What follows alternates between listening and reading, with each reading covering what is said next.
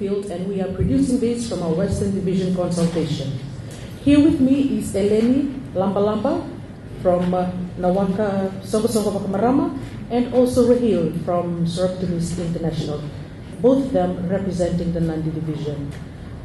So Eleni, you shared about the flooding that has been happening in the Nadi district. Please, can you share more on that?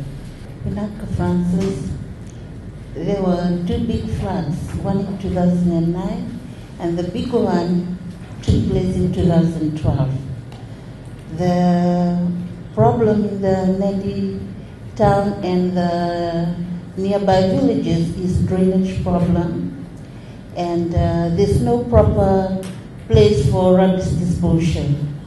Therefore, some people are forced to put their rubbish into the river, and some, they don't have proper place at the backyard, so they put their rubbish elsewhere, which leads to drainage problem. And these two are the big factors of that flood, because if there's no proper drainage, as soon as 2 days of non-stop rain, all those water that's in the river will just burst out on the riverbanks into the drain, and automatically water arises. Thank you. So for the women, what happens when flooding occurs? Are you informed beforehand to evacuate or to move to higher grounds? How do you get the information? In 2012, it was a big one. It was to our surprise. It was early as 5 a.m.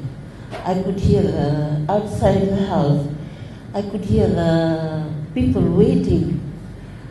I couldn't imagine, because this is the first time the water just gushed into the village. And when I see mothers, our light was still on. I see them with their children, with their blankets, moving here and there. I could imagine something really big is happening. There's a big problem out there. We all went out and we saw these ladies rushing to the school for evacuation center. No news or what. Even Turang Nikoro cannot be informed because his house was also underwater. So it was, nobody knew that that night would cause us a big flood in the early hours of the next day. Thank you very much, Eleni, for that. When it comes to women participating in disaster risk reduction, do you think it is important for women to take part in this planning process when it comes to addressing this problem? Yes, I think women should get involved in this decision making, because women do the hard job. They normally do things behind the scene which are normally not recognized. So if our system could change a little bit to salute the women so that they can be recognized and know how important their role is. Thank you very much, Eleni. Over to you, Raheela. You spoke about the changing, the fast changes that's happening with our education system. Please, can you share about that? Yeah, one of our concerns was the major changing in our education system. The government of the day is doing a lot for the education system and provided us with a budget of $432.2 million, which is quite a bit if utilized in the right way. But the recent changes has been too fast for the students, teachers and parents to absorb. And I think apart from having a big impact on the students themselves, it's having a big impact on the mothers, the ladies at home. Because as mothers, we are the first educators of the children, and anything that happens to the kids or in the education system, the first victim is the mother who has to cope with the consequences. So, like we all know, we had the external examinations abolished and they came back again, but we were never really consulted on any change of such. If we were asked or some questionnaires were sent around in school and our opinion was saved, then maybe we would have come up with some better ideas that could have been incorporated. But and I think the crunch of the thing goes back to the females at home who have to deal with it, because they are the ones in charge of homework. And personally, I had so many mothers complaining that they just can't keep up and they don't know what to teach the child. And with all the exams coming back at once, it's becoming more difficult to deal with it. Thank you very much, Raheela, for that. Do you think like this will result in maybe the decrease in literacy rate when it comes to... It actually might, because my kids, the schools they go to, and they've come back and said instead of 4 7 forms like we had last year, we've only got 2 7 forms this year, and lots of 6 formers have not come back to school. So either they have done exceptionally well at 6th form and they're in tertiary, or maybe they've just got scared off with the new education system and they don't feel like showing up at school. And it's more burden for the mothers at home who have to manage them at home while dad's away at work and trying to bring bread and butter home. Yeah. Thank you, Raheela. We have been receiving reports from our meeting in 1335 meeting in Nadi from last year, where the division of the school the government have used some of the schools in order to build training centers, and most of the students are left because they have to find another school. So can you tell us more about that? You mean training centers? Like I think in Nadi College was converted from a high school into training centers, but I'm not sure how successfully they are running. So yeah, more education and maybe booklets at school and stuff from the education department.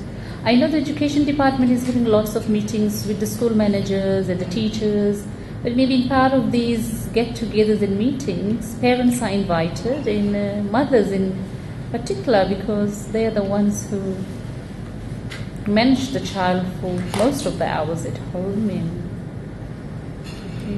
so thank you very much, Raheela. Eleni, when it comes to flooding, we were here right after the flooding in 2012, and we have seen the damages the flood has done to the community.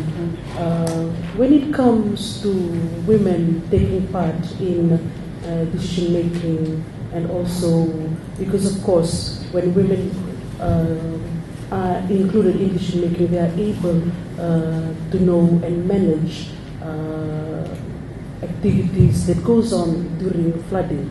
What are your thoughts about this? Vinaka, normally after the flood, we have a big work that needs to be done is cleaning up. Before you clean up the village, you have to clean up your own backyard, even in the house. So the village was in a total mess just after the flood, because the mud was, some of the houses, half of the houses, the mud was covered, and this mud was so thick, and the water pressure was so low, and we were even forced to go to the river and clean up, do our washing and everything, just to clean up the place. And we see that it was a hard time for us, because even the farmers, even our places of farming, it was also damaged. So when we go to the market, not enough supply there. And when the rations come, it came a bit late, but we thank the government and other private sectors who contributed to the building up of the lives of families who have been the victims of the flood. Thank you, Eleni. When it comes to prioritizing women's health after the flooding. Can you tell us like what your community or have been doing, or are there any plans ahead? Of course, like you talked about the mud, the thickness, and all the disease that can caused by the flooding, by the flood. Sorry. Okay, there's a risk there, but we think that this is not the first time for us to have flood. But the 2012 one was one of the big floods we could imagine. And as it comes along, we know what to do. Though it was big, though it was messy, but we managed. And we thank the mothers who cope up with all those hard times.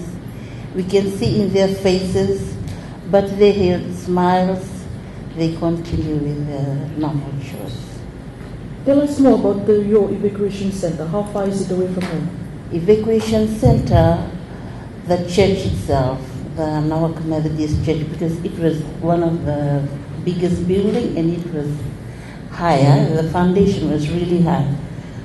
Especially when people saw that's the first time in the village when people saw the current just pushed inside the village. So even children had to be very careful when they wade in the flood waters to get into church and get into the schools. The school, only the double-story building up, it was used for the first day, and after that when the water went back, then they used the ground floor. Thank you, Eleni. When it comes to women's security in the evacuation center, personal security, and also because, as we know, in the evacuation, everybody stayed together.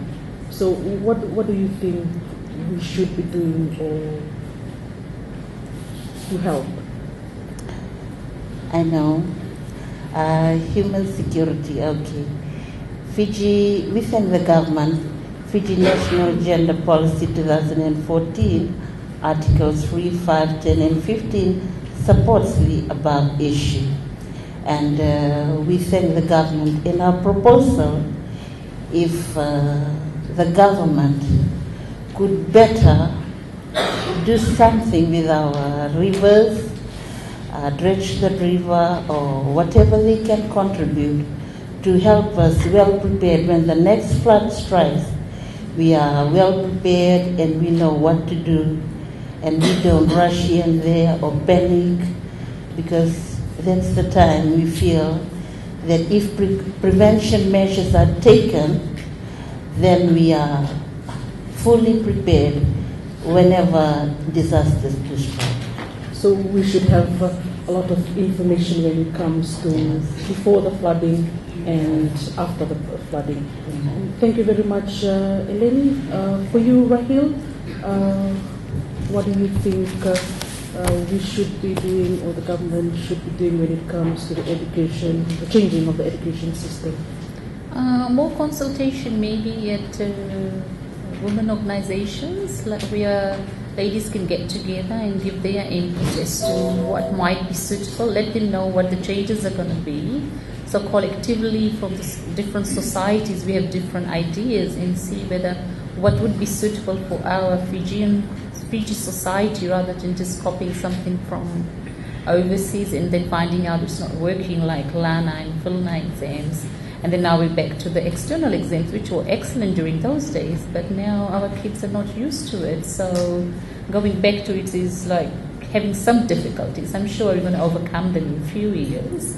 But yeah, it will make everyone's life much easier, and the ladies' life much easier, and maybe have some more women in the government. Like we only represent 8%. So some female voices might be a better idea to see things from the woman's perspective, which often is overlooked by men, and we are not always recognized for our effort that we do 24/7 without a pay. So yeah. Thank you very much, Raheel, for that, and also for you, Eleni. And that was our radio with pictures from the field, and we are here producing these from our Western Division consultation.